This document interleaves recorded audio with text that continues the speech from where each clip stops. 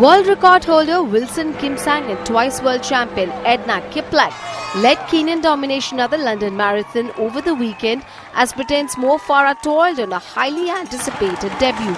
Farah, the world and Olympic 5,000 and 10,000 meters champion, came home 8th and Kipsang secured his second London title with a course record of 2 hours, 4 minutes and 29 seconds.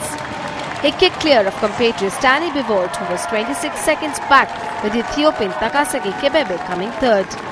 Farah, who was never in contention after dropping behind the leaders from the start, gritted the teeth to cross in 2 hours 8.21 seconds, outside the British record. Double Olympic gold medalist Mo Farah admitted his disappointment at only finishing 8th on his debut marathon in London. Farah had been among the favourites for the race and was expected to break the British record. I've learned a lot, obviously, first time ever I run a marathon. And to be honest with you, quite disappointed today in terms of, where I finished and my time. But if you don't give it a try, you're never going to know. And in terms of the race and the field, it was pretty loaded. I am disappointed 100%, but as a champion, I've won on a track. Medals, world championship, Olympics.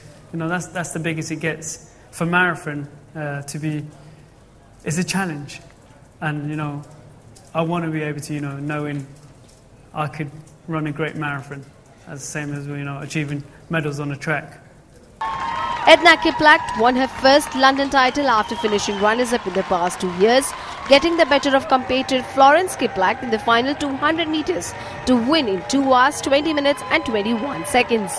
Stanley Biwott outkicked the namesake, who finished 3 seconds behind the Ethiopian Dibaba, making her marathon debut after a glittering track career, taking the 3rd spot. She was 14 seconds behind the winner.